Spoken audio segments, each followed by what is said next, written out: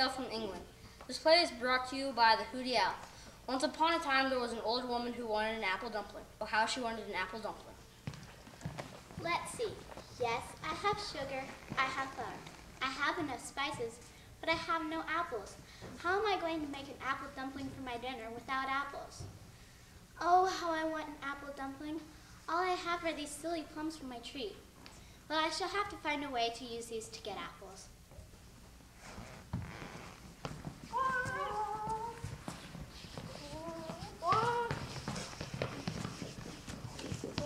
My goodness, I've been chasing my flock all over these hills today, old woman. I hope they did not bother you. No, my dear, they are fine. Noisy? My goodness, they're an active flock. Thank you. Are those plums in your basket? I can smell the smell of wonderful fresh plums from here. Yes, they're my best plums. You see, I wanted to have an apple dumpling for my dinner, but I have no apples. Dear me, there's nothing my family likes better than goose with plum jelly. And Neil shall take a bag of feathers for your plums, for that is the best I can offer you. I must be crazy. A bag of feathers for my fine plums? Well, one placed is better than two disappointed. Maybe I could use feathers to get apples. Thank you. My family will be very happy.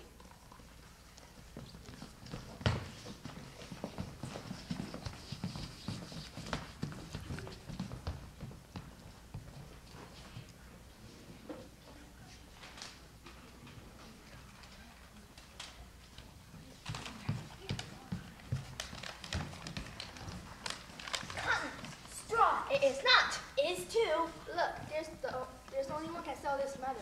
Good mother, answer me this. If you're making a pillow for your grandfather's chair, don't you think the best thing to stuff will be cotton? No. I told you so. Straw is the thing you have to go no further than a barn for. You're just being cheap, husband. Straw will poke through my grandfather's beak hind when we sit down. I'm telling you, cotton is what we need. No, I wouldn't use cotton or straw either. What? A feather pillow is one fit for a king. As for me, an apple for a dumpling or a bunch of flowers from your garden will serve me well. Well, these flowers smell better than the hens, the geese, and the feathers. A good bargain and not all of it in the bag. It is good to see them smile. Good fortunes to you both, and long lives. Why are you shouting, old woman? Oh, it was a goodbye to new friends, and a fair day and a fine road for you, young lord. Good or bad, it's all just the same. The court jeweler has forgot the ring he promised. Now I must go to my lady love with empty hands. Well, you will not go to your lady with empty hands, though I may never have an apple dumpling. A fair trade is no robbery. Well, I never expected this. With this golden necklace, I'll have enough money to buy all the apples in the king's market. I must go to town.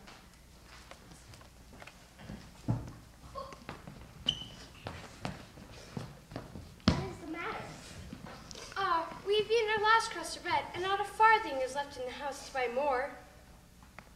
Well, little shall it be said of me that I go and have an apple dumpling for my dinner when my neighbors go without bread. Little have we to give you for all that you have done for us. But this puppy will keep loneliness from your house, and our thanks go with it.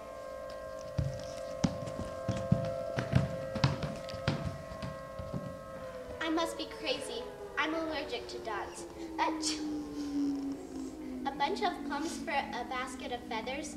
A basket of feathers for a bunch of flowers. A bunch of flowers for a golden chain. A dog for a golden chain. All the world is give and take. Who knows, but I may have an apple dumpling yet.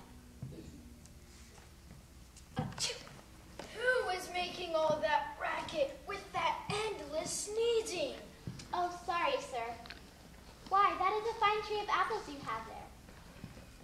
Aye, but an apple tree and apples are poor company when a man is growing old. If only I had a little dog to bark on my doorstep. Woof, woof, woof. Well, I see that my dog has found himself a new home. May I have a few apples so I can make an apple dumpling? You may have as many as you like, old woman. This puppy is worth every one of them.